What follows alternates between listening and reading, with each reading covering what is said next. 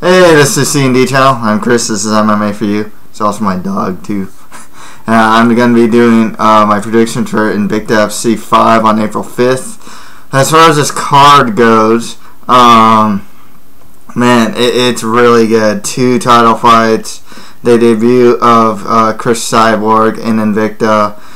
We got Sarah Kaufman versus Leslie Smith, which is an early, could most likely will be fight of the night. Zoila Gurgel is also going to be on that card. Kaitlin the Young versus Lauren Taylor could be fun as well. Undercard is really good. You got Rose Thug, Namajunas, Jessamyn Duke. So a lot of just good stuff on this card. So yeah, let's get right to it. Okay, Jessica Penne fights Michelle the Karate Hottie Waterson. This is a pretty good fight. Both these female fighters have a good amount of finishes in their record, especially as of late. Ironically, they both have like 2 wins by TKO and 6 wins by sub. Records are pretty even as well. Jessica Penne has a 10-1 record, whereas Waterson has a 10-3 record. Penne has a 3-fight win streak. Michelle Waterson has a 4-fight win streak. So there's, you know, as far as like records go, they're very similar. The thing with Penne though is, besides being the atomweight InvictaFC atomweight champion, her Brazilian Jiu-Jitsu is really good. If you see her fights against Lisa Ellis Ward, for example, Naho Sugiyama, where the way she locked in that triangle by trapping Naho Sugiyama's arm behind her and then going for that triangle was sick. She's really good off her back, super flexible. I mean, against Ellis Ward, I remember she was in side mount on the bottom and managed to get an arm bar from the bottom. Really good transitions also when she's on the ground, good in the scramble. The other thing is with her stand-up, she has a pretty good jab as well. With Waterson, she trains at Jackson's. We're like resilient. You know, Brazilian Jiu-Jitsu's good. Her striking, it's good. Sometimes she can get unorthodox too. She can go for the spinning stuff and whatnot. I also remember her going for like a flying arm bar and stuff like that. So she's definitely not afraid to try stuff. But with this fight, I gotta go Jessica Penne, especially with her ground game. That jab, she can control distance really well. And if it gets to the ground, I gotta favor Jessica Penne. I think in Michelle's last fight against Lacey Shuckman, I mean, it's a little too close for comfort. She got a split decision win. But you know, it's tough opponent. You know, tough enough opponent. But with Penne, you know, she was pretty much in control of Naho Sugiyama and pretty much of that whole fight. So yeah, I gotta go Jessica Penne to win this one. Okay, next fight after that for the 125-pound title, we got Barb Little Warrior Honchak versus Vanessa Porto. This one's really hard for me to call because I've been pretty high on Barb Honchak as of late. 7-2 record, 1 win by TKO, 2 wins by sub. 33 years old, on a 6-fight win streak, and she's training at Militage. She's been showing some really good wrestling. I've been really impressed with her wrestling actually as of late, and her top control is good as well. Her stand-up's not bad also. But Porto, if you saw her last fight against like Tara LaRosa, she's been in the game for a while too. She has a lot more experience. 15-5 record, 3 wins by KO or TKO, 10 wins by sub. She's 28 years old. Her Brazilian Jiu-Jitsu is really strong, and her stand-up's improving as well. Against Tara LaRosa, I mean, she was showing a really good leg kicking game. She had a really fun fight against Sarah DeLelio before that, where she lost. But it wasn't that long, but it was still a fun fight to watch. So this one's tough because with Honchak too, she has a good mixture of like strength and athleticism. And just well-roundedness, but Porto's been in the game for a long time as well. So this one's tough because with Honchak too, she has a good mixture of like strength and athleticism and just well-roundedness, but Porto's been in the game for a long time as well. And just well-roundedness, but Porto's been in the game for a long time as well. So this one's tough because with Honchak too, she has a good mixture of like strength and athleticism and just well-roundedness, but Porto's been in the game for a long time as well. And this one's really hard for me to call too, but I'm going to go with Porto to win this one. More experience, good stand-up. I mean, like, I think Honchak probably has a better wrestling. Porto, though, her ground game's pretty strong. I liked what I saw when she fought Tara LaRosa in the last fight as well. Okay, next fight after that, we have Chris Cyborg Santos versus Fiona Muxlow. Yeah. Last time I saw Muxlow, she lost to Marlos Kunin. Muxlow has a 6-2 record, 1 win by TKO, 3 wins by sub. She's 35 years old. She's like a replacement for a replacement for a replacement, pretty much. You know, because Chris Cyborg was supposed to fight Ediane Gomez. And then she was supposed to fight Julia Budd. You know, she has some decent stand-up and some good Brazilian Jiu-Jitsu, but with Cyborg, despite having last fought in December of 2011, she's 27 years old, trains at Shoot the Box, you know, massive power, very aggressive, always pushing forward, kind of a brawler, not the most technical fighter, throws a lot of wild haymakers, you know, likes to overpower opponents. I think she'll be able to do that here. I got Chris Cyborg winning this one. Okay, next right after that, Zoila, Warrior Princess, Frausto, Gurgel fights Jennifer Maia. This one's actually really tough for me to call because Gurgel has a 12-2 record, 1 win by KO, 2 wins by sub. She also has 2 losses by sub. 29, trains at Team Gurgel. She's always had some pretty solid stand-up. And her grappling game is improving. The thing is, though, and here's the thing with Jennifer Maia, 6-2 record with 1 draw, 1 win by TKO, 4 wins by sub, and she's only 24, trains at Shoot the Box. Some pretty good Brazilian Jiu-Jitsu, but one thing when I was watching some videos, she's really aggressive. Her stand-up's decent, but she makes up for a lot of it with her aggression as well. And that's the thing too with Gurgel. Fighters that like push forward on her, whether it's like Jessica Aguilar, even Megumi Fuji, who I thought those two beat her.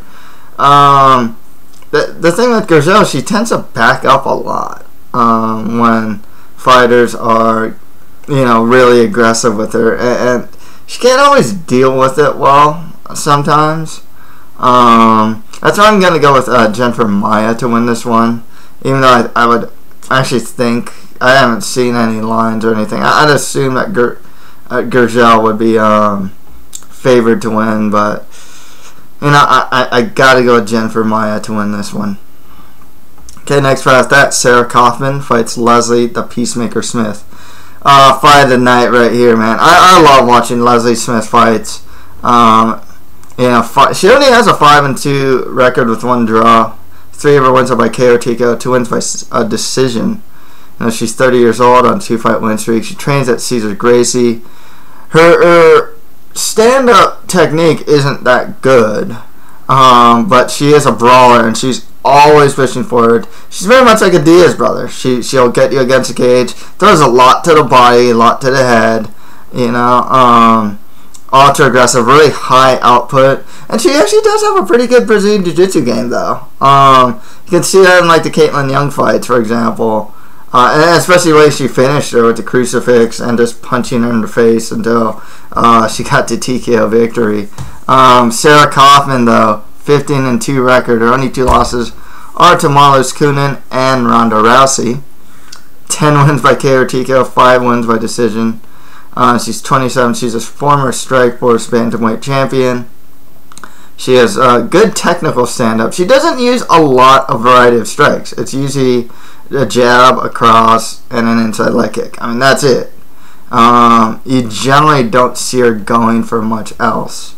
Regardless, she does it really well, and she's really technical. One thing about her, though, her stance is surprisingly really squared up.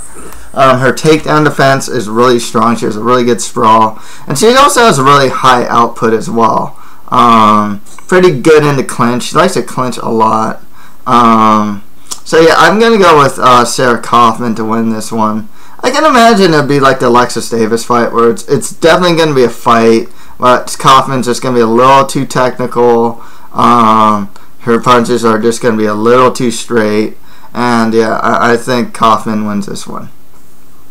Okay, next fight after that, we got Lauren Taylor versus Kaitlin Young. Lauren Taylor, 5-0, undefeated record, with all 5 of her wins being by TKO. She's 29 years old, trains at Gracie, Baja, Alaska. She's never been past the second round, but she is taking the fight on short notice. Watching her videos, some things I noticed are that she's very aggressive. Her takedowns, they're decent takedowns, and she does have some good ground and pound, decent stand-up as well. With Kaitlin Young, though, 7-7 record with 1 draw. 6 of those wins are by KO or TKO. 1 win by decision. She is on a 2-fight losing streak, training, but she does train at Minnesota Martial Arts Academy. Her grappling's always been her problem, but her kickboxing has always been really good. I gotta go with Kaitlin Young to win this one. Okay, next fight after that, we got Julia the Jewel Budd. I should say the weight classes too. My bad. At 145 pounds, Julia the Jewel Budd fights Miss Mollie Estes. With Estes, she has a 1-1 record. She's 37 years old. I remember watching her fight against Randy Miller. She actually showed some really good takedown defense in that fight. Showed some really good knees. She kept kneeing Randy Miller a lot as well. Pretty game opponent fighter. But with Julia Budd, 4-2 record with 3 wins by KO or TKO, and she's 29 on a 2-fight win streak. She has really good kickboxing credentials. Her grappling, though, has really been improving. She's actually been taking the fight to the ground a lot more and pounding out her opponent. She did that to Daniel West. She did that to her opponent before that as well. I forgot who that was exactly. But yeah, I gotta go with Julia Budd to win this one. The final fight of the main card at Straw at 115 pounds. You have Beck Rowdy Hyatt versus Jasminka Impressive. I guess it's Cive. With Jasminka, she has a 5-0 undefeated record with 4 of those wins by KO or TKO and 1 win by sub. So all of her wins are by finish, and she's 31 years old. So it's a pretty good stand-up. Really good knees, actually. But with Beck Hyatt, you saw her against Carla Esparza. And some of her other fights were, still remember that fight where she choked that one girl unconscious. It was pretty crazy. 4-2 record, 1 win by TKO, 2 wins by sub. She's only 24. Showed some pretty solid stand-up. Good Brazilian Jiu-Jitsu as well. She's able to fight off multiple choke attempts from Esparza, for example. She has some submission victories under her belt as well. I'll go with Beck Hyatt to win this one. This could be a really fun fight, actually. Get on to the prelims. Okay, at 115 pounds, strawweight Katja Killer Bunny Kankanpa versus Juthai Juliana Carnero Lima. I watched some of Lima's fights. She's 5-0 undefeated with 1 win by TKO and 4 wins by decision. She's 30 years old, decent takedowns, good leg kicks. Some of her fights, though, I gotta say, were kind of hard to watch. They were not very high paced. She fought a bit conservatively, and it really shows with her 4 decision wins. With Katja, and also her level of competition isn't that strong. Katja, though, with Killer Bunny, 7-0, undefeated record with 1 draw. She has 1 win by TKO, 2 wins by sub. She's 31 years old. I remember I was watching her fight against Simona, I believe it was against Soukupova. That was a fun fight. Good boxing, decent offensive takedowns as well. She's fought a better level of competition. So I'll go with Katja Killer Bunny Kankanpa to win this one. Okay, at 105 pounds, we have Sassy Cassie Rodish versus Simona Soukupova. Soukupova, 3-2 record with 1 draw, 2 wins by KO or TKO, 1 win by sub. She's 35. She took the fight on short notice, actually, but she does have good kickboxing and good Brazilian Jiu-Jitsu. with Cassie Rodish. 4-3 record with 2 wins by TKO, 2 wins by sub. She's 32. 4-fight win streak. Really strong for the weight class. I say this about her. She has mom strength, man. You saw it against the other Gurgel, you know, Frausto. You saw it against like Stephanie Frausto, especially. Very aggressive, really high pressure type of fighter. You know, showed some really good knees in that fight. Good head kicks. They kind of came out of nowhere. Her stand-up defense isn't the greatest, but man, she's really aggressive, really strong for the weight class. I gotta go with sassy Cassie Rodish to win this one. And if she wins, there's a good chance that she'd fight the winner of Penne versus Waterson, to be honest, because can't really think of other 105ers out there that she could fight. Next fight after that, at 135 pounds, good fight here. Jessamyn, the Gun Duke, versus Miriam Nakamoto. Nakamoto has some Muay Thai credentials, really high level ones, really good knees. When I saw her fight, 36 years old in MMA, she has a 1-0 undefeated record, with that 1 win being by TKO. With Jessamyn Duke, though, I mean, she's probably one of the best prospects in women's mixed martial arts right now. You know, 2-0 undefeated record, with that 1 win being by TKO against Susie Montero. 1 win by sub, that was against Marsha Allen. Really cool. That was cool because, you know, she was saying something about her hair being pulled. Marsha Allen kept ground and pounding her, and she was just kind of like F this, and like armbarred her from her back. Really tall for a weight class, only 26 years old. Her stand-up's improvement. She's good into Thai clinch as well. Showing good knees, and her Brazilian Jiu-Jitsu solid as well. If this fight stays standing, it's going to be pretty interesting. If the fight gets taken to the ground, I'd favor Duke. In the stand-up, though, it's still interesting. I think Miriam just has better credentials, and is probably just more technically superior in the stand-up. But I'd go with Jessamyn Duke to win this one. Okay, next right at that way, at 105 pounds, Alex Chambers fights Jody Escobar. Escobar has a 3-0 undefeated record with 1 win by TKO and 2 wins by decision. She's 26 years old, training at Jackson's. She does have a boxing background, and she uses that boxing in her mixed martial arts. Alex Chambers also has some pretty good boxing as well. 3-1 record, 2 wins by TKO, 1 win by sub. She's 34. The fights I've seen, she actually showed some pretty good ground and pound, actually. So this fight's really interesting, and it can go either way. I gotta go with someone from Jackson's, though. She's a bit more proven. I'll go with Jody Escobar to win this one. And finally, at 115 pounds, we have Rose Thug Namajunas versus Kathina Killswitch Catron. With Catron, she has a 2-1 record with both wins by sub. She's 27 years old. Decent boxing.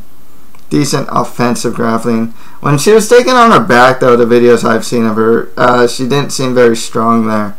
With Namajunas, though, 1-0 undefeated record with that 1 win being by sub. She's only 28 years old. Girlfriend of Pat Barry. She trains at the academy. Kickboxing's good. She's good left hooked. If you watch her last fight, though, her Brazilian Jiu-Jitsu off her back was really good. She was hitting like armbar or triangle chokes. I mean, she had a really deadly triangle choke on her previous opponent. Trains at Jackson's. Forgot her name. Was it Emily Kane? Or, jeez, I forgot who it was now. But she was in like triangle arm bars, and at the 3rd round, she managed to take the back, get rear naked choke too. So she has some good Brazilian Jiu-Jitsu. I got to go with the Rose Thug Namajunas to win this one. Okay, to recap on the main card at 105 pounds, I got Jessica Penne over Michelle the Karate Hottie Waterson. Next fight at 125 pounds, I have Vanessa Porto over Barb Little Warrior Honchak.